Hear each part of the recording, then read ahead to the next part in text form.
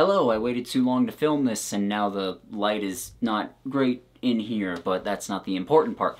The important part is that I got an advance copy of Rebel's Creed, which is the second book in the Lawful Time series by Daniel Green, and I'm here to talk about it, so let's do that. This is the introduction song. It's not very good, but it's not too long. So like I said, this book is written by fellow YouTuber Daniel Green. If you're not familiar with him, check out his channel. It's pretty good. It's also about books and stuff, and he talks a lot about fantasy, sci-fi, so if you're into my stuff, you'll probably be into his.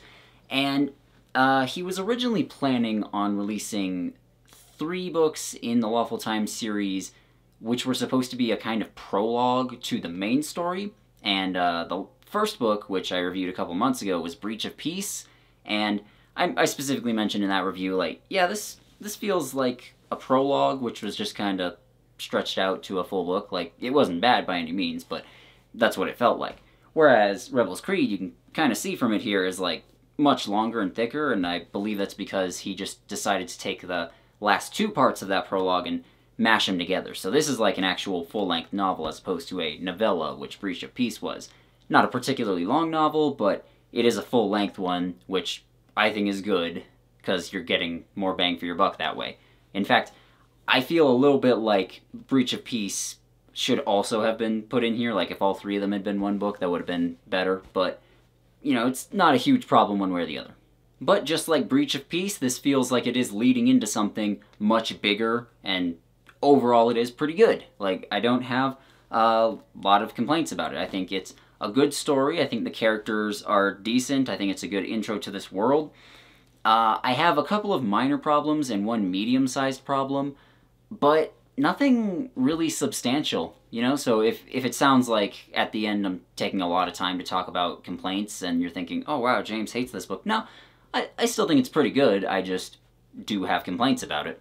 So if you didn't read the last book, or you need a refresher, basically there was an aristocratic family which was murdered in a really brutal way, and then the police came in and started investigating, led by a woman named Clede, or Clyd, excuse me. I was saying Clede before, but I believe it's supposed to be Clyd. But anyways, they investigate, they uncover like this bigger conspiracy going behind everything, and it's like, oh, looks like a faction of the government killed this aristocratic family, and then everyone is massacred. Everyone at that police precinct is killed, and that's where that one ends, and this one picks up. And this one is split into 2 chunks. The first one takes place before the big massacre, and it follows one of the policemen from the first book. His name is Chapman. And the second chunk, which I believe is like 2/3 of the book, or like 60% to 70% of the book, I would say, follows another police officer from the first book named Holden, and that takes place after the massacre. And I don't want to give away too much other than that, because this is, well, not quite as much as the first one, but this one is still about, like, the mystery of what's going on. And, like, again, it's not a super long book, but a lot does happen in it, so it is a little difficult to talk about things that go on without getting into major spoilers. So the main thing I liked here is that the characters are working against the Empire from pretty early on, and it feels like just this overwhelming, monstrous force. Like, even when they meet up with the rebels, they make it pretty clear that, yeah, the rebels are few in number, they're under-equipped, they don't have the popular support necessary to really stage a mass uprising and take down the Empire. Like, they are the underdog's underdog in this fight. And that makes the Empire just seem even bigger and stronger than it already does. And especially as the book goes on and we learn a little bit more about the Anointed, which I'll get more into them in a minute, they just make it seem even more powerful, even more overwhelming and monstrous. So that was the main thing about this I really liked. Like, it's there to set up what the villainous force of the series will be, at least what I assume the villainous force of the series will be, and it does an admirable job of that. I also really did enjoy the intro to this world. Like, it doesn't go on a deep dive into it, which I was a little disappointed by, but I assume other books will deal with that.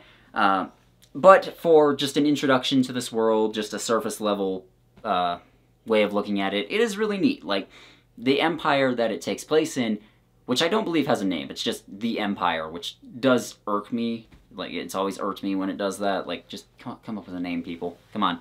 But it is this theocratic, totalitarian regime, but it has a lot of internal power struggles. Like, we find a little bit about a couple of different factions in this book and how they're all working against one another, working off one another, which I'm just a sucker for. And plus, we also learn it's an expansionist empire, so it's said that they have taken over a lot of other areas lately and just kind of stripped them of their culture and their identity, which is obviously unpleasant. And plus, in this series, even though it's fantasy, it is, the technology is around 19th century level. You know, it's not medieval fantasy. And I know some people like to be sticklers for certain fantasy series, most notably Wheel of Time, where they say, like, oh, it's not medieval, it's Renaissance fantasy. Well, like, it doesn't really make a difference for the most part. Like, for the sake of the story, there's not a whole lot of difference between 16th century armor and 14th century armor. So, like, what does it matter? So I liked all of that. The biggest problem I have with this book, which, again, is not, like, the end of the world, but it did really bother me, was we know that the Empire is evil way too early in the story. And I mean, I guess we kind of know the Empire is evil from, like, the first book, but, excuse me, even then, in this one, we just kind of know it's evil very soon, very early on. And that's kind of a shame. Like, we don't get a chance to be absorbed in this world the way the characters supposedly are before the story starts and think, like, yeah, this empire is the greatest thing that's ever existed, it's doing great things for the world, and I am super glad that I'm a part of this, and I want to help it. Like, we don't really get the chance to do that, so we don't get to see why it has support, because, I mean, they do talk about how the population is thoroughly propagandized, but we don't get much beyond that, you know? Like, usually when empires have support, it's because they tangibly made people's lives better. So if we could have seen a little bit of that, it would have made some sense. We also don't get to sympathize with the villains at all, at least not yet, because, you know, they're just out for their own power, you know? We don't really get to see them think like, oh, okay, they're just trying to protect the people of the Empire, but they're going about it in a nasty way or anything like that. So we don't get that. And we also just don't get to be surprised when bad things start happening and the government's behind it. I also just wish we could have learned more about the magic system. Like, again, I know, the later books will probably go more in depth on this sort of thing, but, like, this is supposed to be an introduction to the world, and we get, like, barely anything. So there's basically two types of magic users, at least two types that have been introduced so far. There's grips, who basically just have telekinesis, except the more they use it, the more it poisons them. Like, they release this substance, which I believe is kind of implied to be radiation, or at least similar to radiation, and so the more they use their powers, the worse it gets. And they're neat. And then we have the Anointed, who we learn very little about in this book. They're just supposedly chosen by God, and I believe each of them is supposed to have their own unique powers, but I don't remember for certain. And we do see in this book that they're extremely difficult to kill, and they are extremely powerful, though. The problem is that I kind of only know all of this because Daniel has brought it up in his videos, and I've watched those. Like, if I hadn't seen those before reading this, I would probably be very lost. So it could have used just a little bit more time devoted to that, just explaining, like, oh yeah, the grips work this way a little bit, you know? And I get it. Exposition can sometimes be something that writers want to avoid at all costs, but sometimes you just gotta do it. There's also just some writing in here that's iffy. You know, nothing really terrible. Just, like, it uses passive voice a few too many times, like, often enough that I noticed it. And granted, this is an advanced copy, so there are supposed to be one or two typos in here, which should be fixed in the final one. But either way, I don't know if the passive voice is going to be fixed, and I don't know if some of the other writing issues are going to be there. Like, for example, there's one sentence I remember where He used the word rifle twice in a sentence, which just feels awkward. There's points where I could have used some more description, particularly with the action scenes, which I thought were good overall, but I did want some more. And just like what this city looks like, what people look like, that sort of thing. But, I mean, overall, I don't have issues with it. It's just there's a need to sand off the edges, let's say. And I also just wish we could have gotten to know this area better. Like, I know I did mention before that, like, this is just a surface level exploration of this world. Yes, but I do wish we had gone deeper than surface level for this one area, you know, this capital city that they're exploring, because as it is, I don't really know that much about it other than, like, it's a city. You know, it's supposedly a really big city. It's the seat of imperial power. They do mention that different neighborhoods have their own character as well, but I just didn't really feel like I knew this world all that much. And plus, there's no map. I hope there's a map in the later books, just because it's difficult for me to get my bearings sometimes when, well, you know, it's a fictional world, and I don't know where anything is in relation to anything else, so I do hope there's a map in later ones, just because if you're gonna have a fantasy world, you should have a map.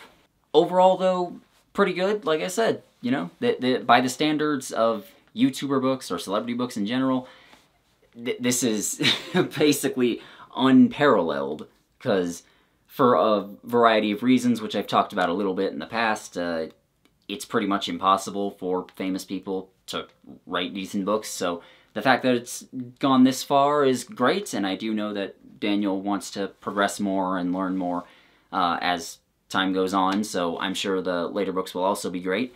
And yeah, I would recommend checking out both Breach of Peace and Rebel's Creed, and if he ever releases, like, the two of them together in one book, then definitely go for that, because it's kind of important to read both of them, but whatever the case is, yeah, check it out.